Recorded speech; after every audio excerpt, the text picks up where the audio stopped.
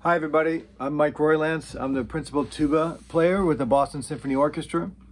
I also teach at Boston University as well as the New England Conservatory of Music. I hope you are all doing well and staying home and staying safe during this quarantine time. This is how I'm getting my practice done. I'm down in my basement. Acoustically, absolute worst environment to practice a tuba in. The tuba is definitely in need of a large room because of the acoustical properties of the tuba, which really won't develop unless you have a large space. So just as a heads up, practice where you can, because this is obviously where I can practice right now. But ideally, do not practice in small rooms or Wagner type rooms where the soundproofing deadens your sound. It's really important to be able to hear your sound as it develops, and a tuba's sound does not develop so close to the instrument. Anyway, I wanted to introduce you to some practice techniques for that piece of music that I just played. This is, I hope you recognize it. It's by Richard Wagner. It was written in the 1850s. I believe it was written, this is the beginning of Act 3. Yes, sorry, the beginning of Act 3, the second in the ring cycle, the Valkyrie, for Wagner's ring cycle. And this was the theme from that. This is the Ride of the Valkyrie. And it's one of the most commonly asked excerpts, orchestral excerpts. And if for those of you who don't know, an excerpt is just a part of a grand piece. And this is just a part of an excerpt that's on almost every audition I've ever heard of for tuba. It tells a lot about the player, that the people listening, the people on the audition committee are listening for. Rhythm is absolutely paramount here. Time is important. Pitch is rhythm. Pitch is important as well. I wanted to talk to you about how to tackle excerpts like this, and if we have time, maybe I'll go into something else as well. So the Ride of the Valkyrie, it's in the key of B major. This is the C tuba. I'm just quickly going to go over how I practice this piece on a daily basis. Honestly, it's such a difficult piece. I've been playing this piece for years, and I'm still trying to get better. Musicians are in constant search of perfection, and I've yet to meet one that has found it.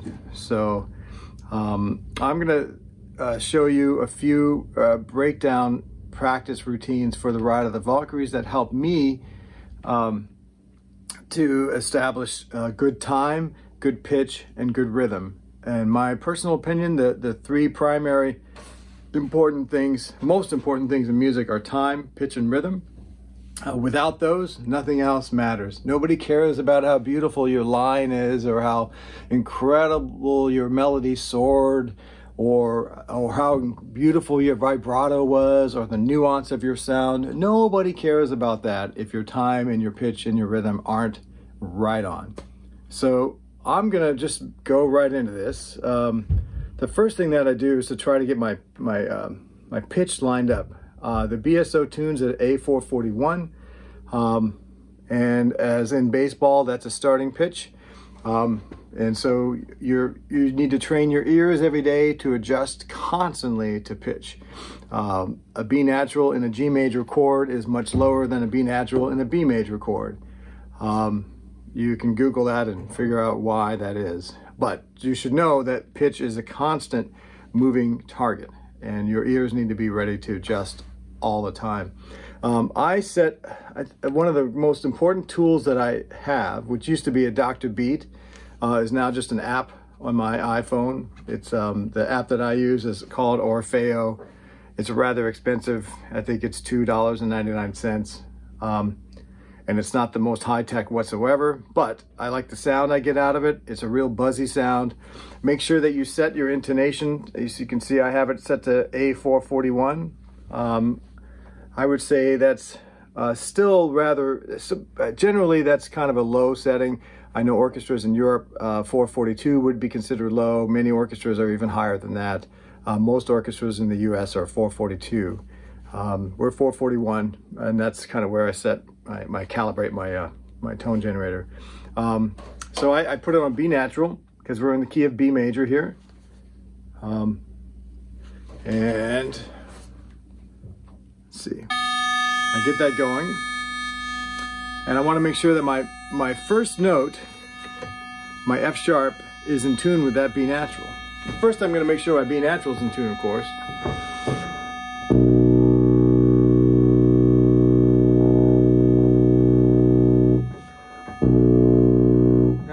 You can use a tuner if you like. I think a tuner is a great way to sort of learn the tendencies of your specific instrument. But after that, you really need to rely on your ear. Tuning is not a visual cue, it's an audio cue. So learn how to tune by adjusting your ear. However, you can use a tuner to understand why or understand exactly how low a major third is, or how high a fifth is, or the true whole step on a dominant seventh based from the tonic. So I get my B in tune.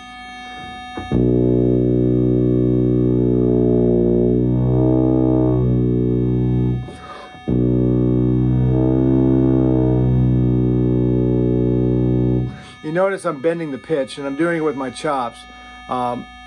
Because I don't want to push and pull on my second slide. I think it's important to go down and come back up, and then go up and come back down, to try to find out and become truly aware of where your pitch is. The next thing I'm going to do is to try to find my F sharp. Now the F sharp in the key of B natural is the fifth, so that's going to be slightly higher than normal, and you need to understand where that pitch lies. My normal F sharp slide is about out to here.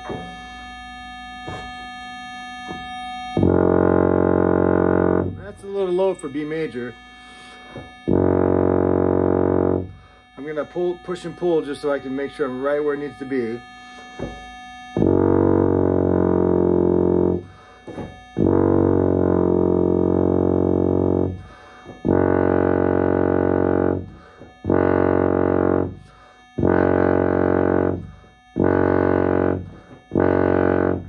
Then I'm going to make sure my F sharp is, I'm able to consistently start my F sharp relative pitch to the B natural every time. So I'm going to play my F sharp a few times over and over again.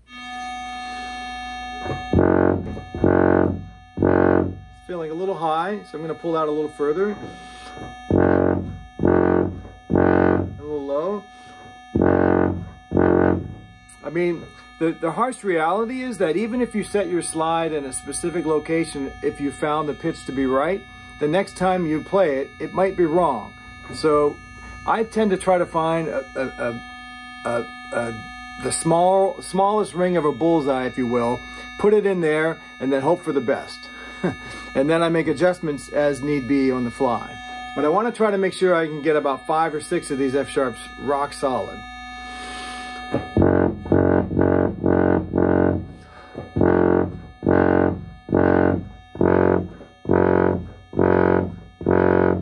Starting to feel pretty consistent, pretty good about that. The other thing I'm looking for, which I didn't mention, is articulation.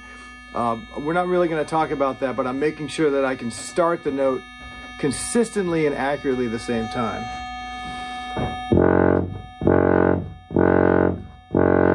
Okay, I'm feeling pretty good about that. And then I'm going to connect the two. The very first 2 notes of this piece are an F sharp to a B natural.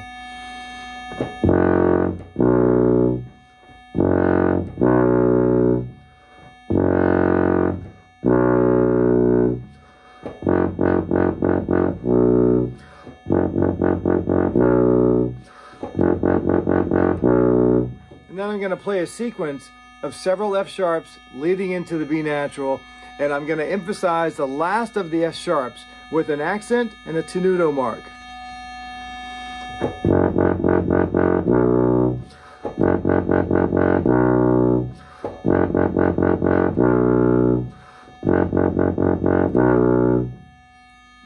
So what I'm establishing is basically a mental connection with the 5, 1, 2, 3, 4, the 4 notes that I played before the actual pickup note. 1, 2, 3, 4, 5, 1, 1, 2, 3, 4, 5, 1. So the F sharp that I play, the 5th one, is actually the pickup note. When I go to start the actual excerpt, in my mind, I'm mentally playing those first 4 already, so that by the time I play that pickup note, it's actually my 5th note. It's sort of a mental game, but anything to help.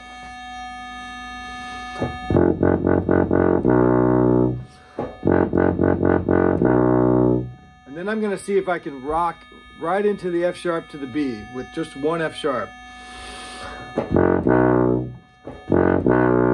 My B still feels a little high.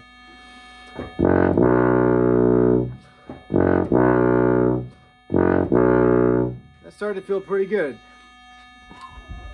Now I'm going to bring the element of rhythm into this. So I already mentioned time. We're going to get to that. Pitch we just worked on quite a bit. Now I'm going to bring rhythm. There's a rhythm that's in the Ride of the Valkyries that has to be accurate.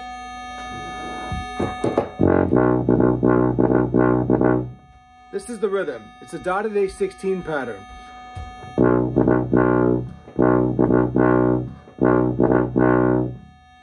I want to make sure that rhythm is rocking. So I'm going to go turn my metronome on.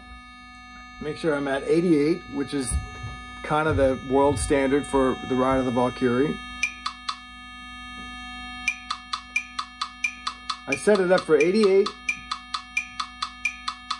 How do I stop this? I set it up for 88. I sure hope you could hear me through the tone generator. I put it on 3/4 time, and then I put the division of the note into triplets. So I can't emphasize enough to practice with the metronome. I used to use the Dr. Beat, so my reference would always be you need to spend some more time with the doctor to get your rhythm set. So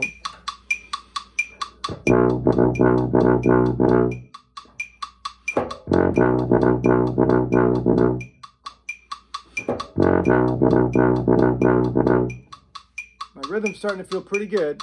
I want to make sure my pitch isn't straying.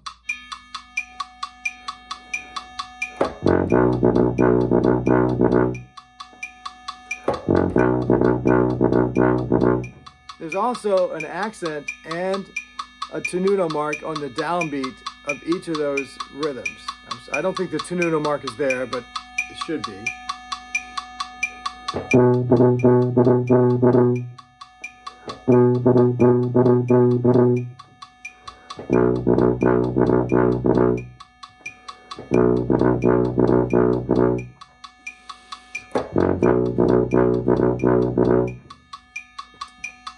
So that's one breakdown pattern. Actually, that was 2 or 3 so far. All right.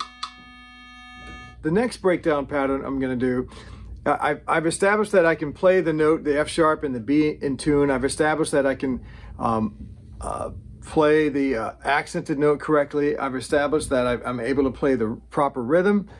And all I'm doing is repeating the B natural over and over again. So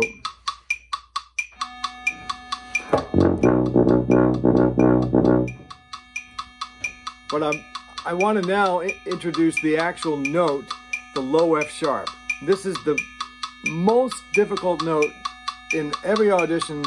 Any tuba player that's ever taken an audition will always get comments. I should almost always get comments. I can't hear the 16th note. I can't hear the 16th note. Sometimes people will develop this to the point where they play the rhythm properly and they're pushing the right buttons down, but I don't hear any difference in pitch. And it's a big 5-1 change.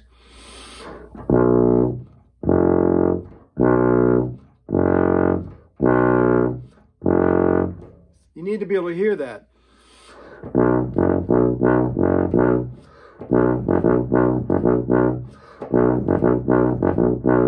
So the next element of these breakdown patterns is introducing the actual pitch to that. So I'm still going to have my tone generator on, still going to have my Dr. Beat on.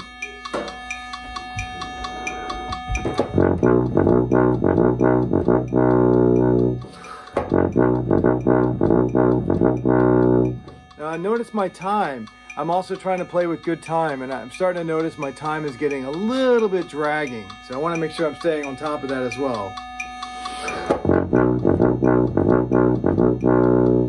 And if it gets to the point where I can't just turn a switch and make it play in time the next time I do it, then I'll go back to a previous breakdown pattern. And then I'll go to the next one again where we're adding the F sharp.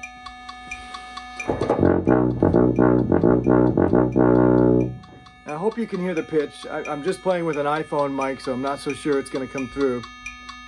So, like I was saying, many people struggle with getting the pitch of the 16th note to pop out beyond just a rhythmic pattern. So I've seen people will play the proper fingering. It'll come out sounding like this. I don't know if you can see my fingering.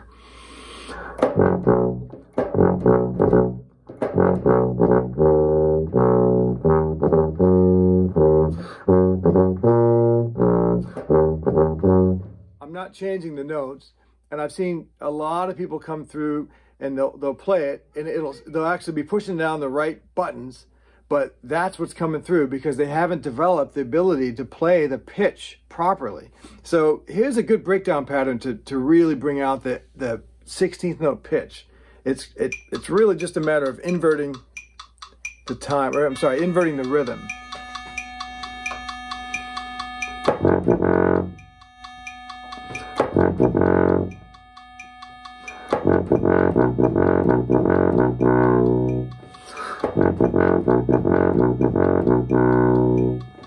So the base of the rhythm is this. That's with no dot and no 16th note. Those are pure 8th notes in 9/8 time, because that's how this piece is written. It's in 9/8. There's three 8th notes per beat.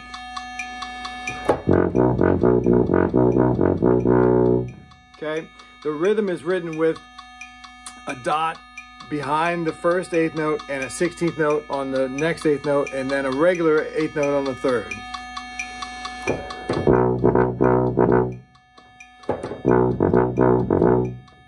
So invert the rhythm, switch the flag of the 16th note with the dot on the 8th note.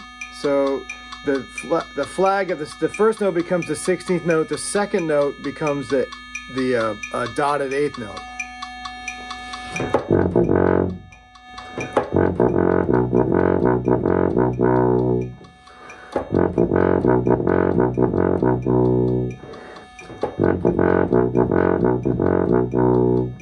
Got it?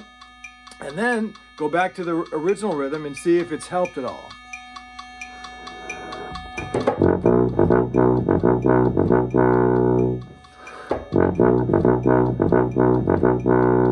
I'm going to go back and forth between the two and see if you can hear me improving.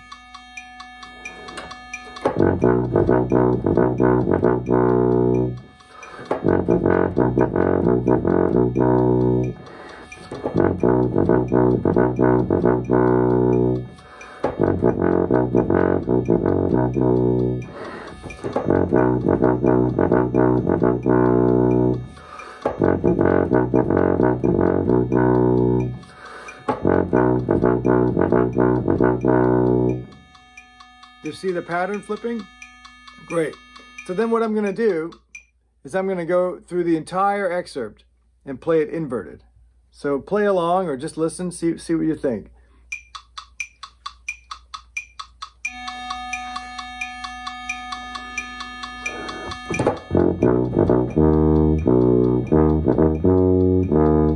That's standard. So I'm going to do what I said I was going to do now and play it inverted, the whole piece.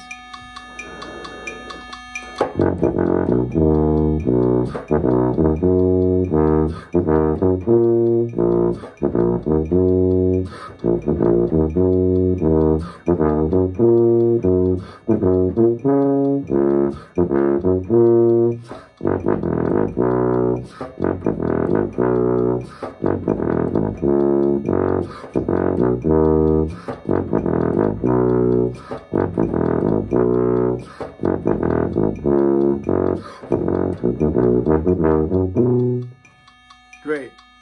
So I don't know if you're hearing my struggle a little bit. It's definitely very, very demanding to play this thing rhythmically correct while it's inverted. And it will help your sense of rhythm tremendously in this piece. Now I'm going to flip it back and let's see if you hear any improvements.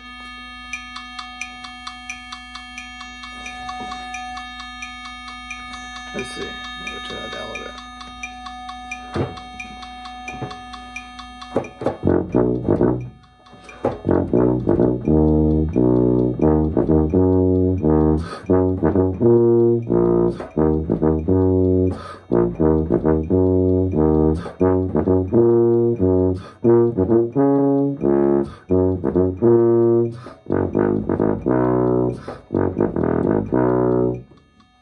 I hope you're hearing some improvement. I'm hearing a little bit, and it's a struggle. Every day is a battle to try to keep what you gained the previous day and try to gain a little bit more this day. Anyway, this is one pattern. I'll get to another one in a second, but I wanted to talk about this excerpt when I get to the part, which is like the 10th bar in.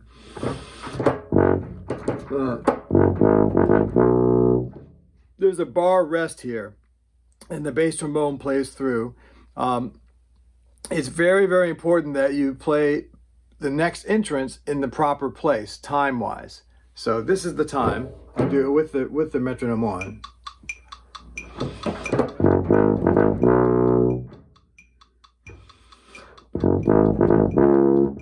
But believe it or not, that's one of the hardest things for tubists to do, is to play that in the proper time. So whenever I'm practicing this, I always fill in that gap with this.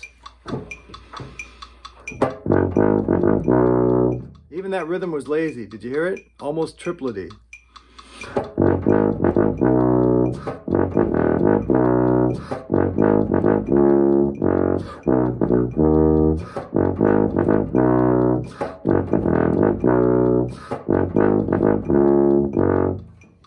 So I'm filling in those holes with that rhythm so that when I play it by itself, I'm hearing that in the background.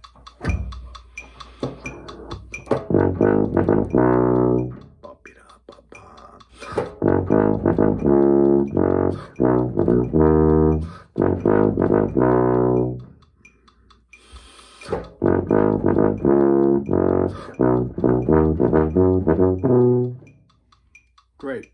So that was the reason why I fill in that hole there. So there were a lot of things that I wasn't happy with about my playing there. There was pitch issues, there were some rhythm issues, and there were some time issues. And so there's thousands of ways to break this down, and thousands of different ways to have breakdown patterns. That first inverting pattern is one of the best ones. If you play the whole thing with just 8th notes,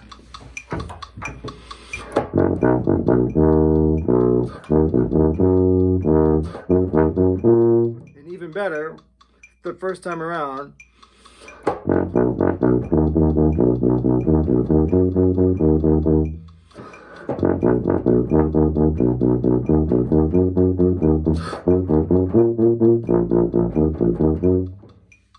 that's one breakdown. That's probably the best first breakdown pattern.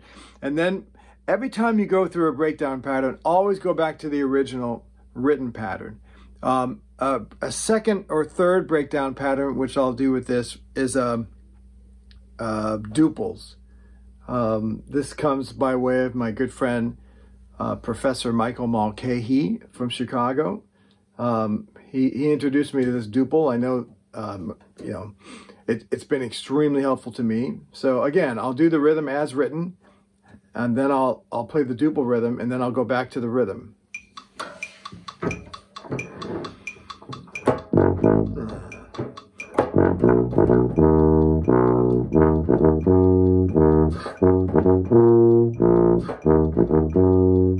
Now I'll do duples. Normally I would do the whole excerpt and then go back and do duples.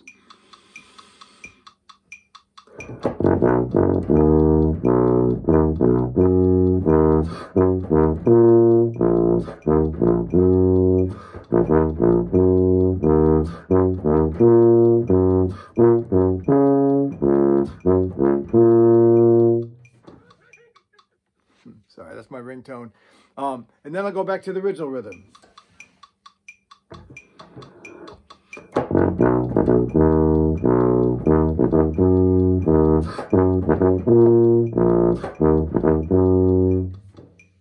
And every time I do that, I feel better. I think the rhythm is tighter. And the more I do that, the easier it is to wake up the next day and to play it closer to that goal of perfection. It's never going to happen. I haven't talked too much about pitch except for those first two notes. You know, this ride of the Valkyrie is actually very, in concept, it's a very easy piece to tune because it's all arpeggiated. So I would go through this thing with this tone generator, and many times when I was just playing that, I wasn't very happy with my pitch.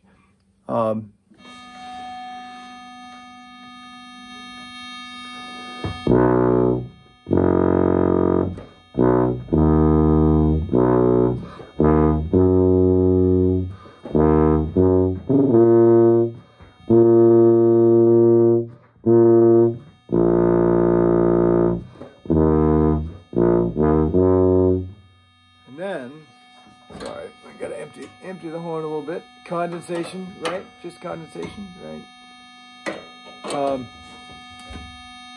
So what I'm trying to do is I'm trying to spell out the chord pitch-wise and see what I have to do with my slides, and then play with the rhythm. So.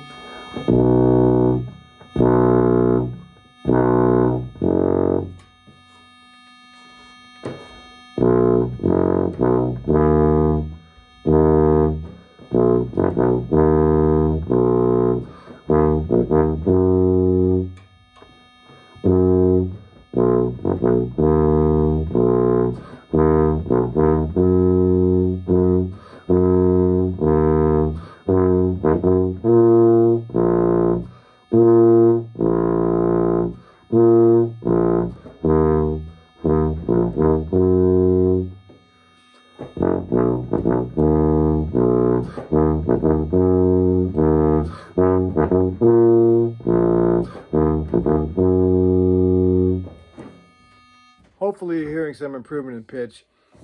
Anyway, that is one of the pieces that is at the bane of my existence, if you will. I mean, it's one of those things that every day I still hit in a fundamental routine. I don't necessarily go to this depth in every day, but I do hit this thing every day. Anyway, I guess that's about it for now, folks. I hope you all are doing well and all are staying healthy. Check out all the other BSO, I think it's called At Home, BSO at Home. I'm not sure what it's called, but it's a great thing. I'm one of the luckiest people on the planet to be surrounded by such great musicians and to be a part of such a great organization, the Boston Symphony Orchestra, from the top down. This is a difficult time for everybody, and just super proud of the way the organization as a whole is handling this, and I wish you all well. Peace.